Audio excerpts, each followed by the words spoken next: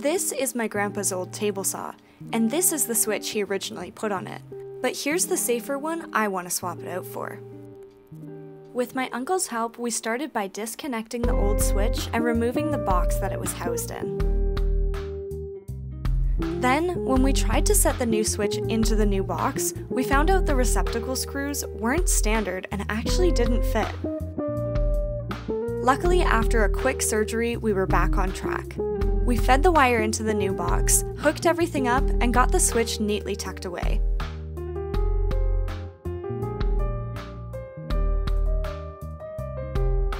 All that was left was to attach the switch at knee height and see if it worked.